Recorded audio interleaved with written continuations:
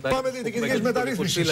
Πάμε διοικητικές μεταρρύθμισης. Να, εδώ είναι οι εκεί έχουμε ένα αριθμό σχολικών φυλάκων που και σήμερα κάτι από Τιάδου είναι έξω από το Υπουργείο Διοικητικής Μεταρρύθμισης. Λιγότεροι από χτες και χωρίς τη χθεσινή ένταση.